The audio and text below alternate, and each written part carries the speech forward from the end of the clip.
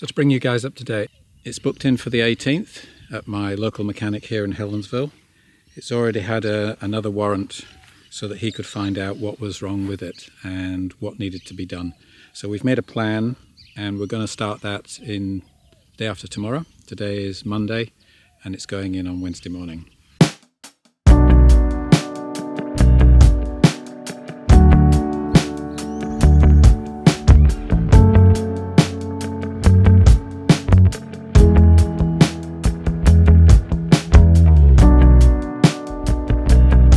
So yeah, what will I be doing over the next few months? Well, I'm going to try and sell the boat, and then I've decided, having travelled and lived in the van now, I've decided to sell the van as well. Once it's had all the repairs done and it's got a warrant. I enjoy building the van out at the moment, building a van out more than I enjoy driving it around. I found it a bit of a hassle driving around New Zealand. Redirect you around towns and give you detours and things that you actually don't need. And maybe it's because I haven't done van life properly, because I haven't just stayed at places and enjoyed them. I've just been flying through them. I've decided that I'll push on to Napier, driving huge distances.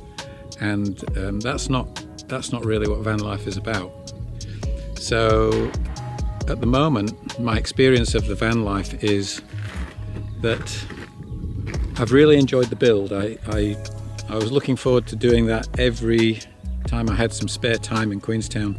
And now that I'm back in Helensville, I think that what I want to do is sell the van, but first sell the boat, and then get a high top. Something that's much more comfortable to go away in. So that's kind of the plan. Also something that's a little bit newer, a little bit more reliable.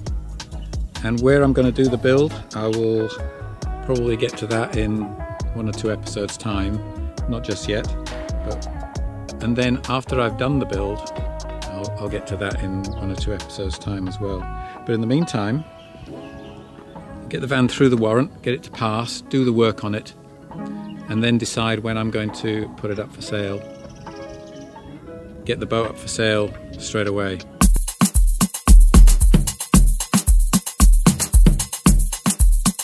So the combined income from the boat and the van hopefully will give me enough to be able to buy a high top van. I want a medium wheelbase so I can get in and out of car parks, park easily, but definitely a high top van, and definitely something a little bit newer so it's a little bit more reliable. I've spent a lot of money on this van. So what have I learned travelling down to Queenstown and coming back again? Well, I guess I've learned that free camping in New Zealand is not as easy as it probably used to be. I don't want to get another ticket. I still want to fit out a van, and I still want to travel in a van and make content from the van. Yep, not only will I produce content for myself, but I also produce content for other people. So I've managed to get another job, it's local, and because of the magic of content creation and YouTube, I'll let you know what that job is right now.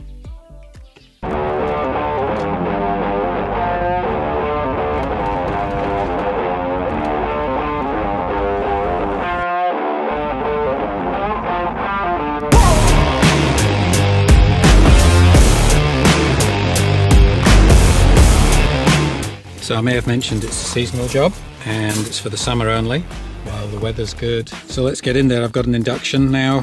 Tomorrow morning I'm going to do like a little driving test, but I won't be filming this one. So that takes care of the paperwork and the safety briefing. Driver assessment tomorrow morning, and then hopefully start work on Wednesday in 2 days' time.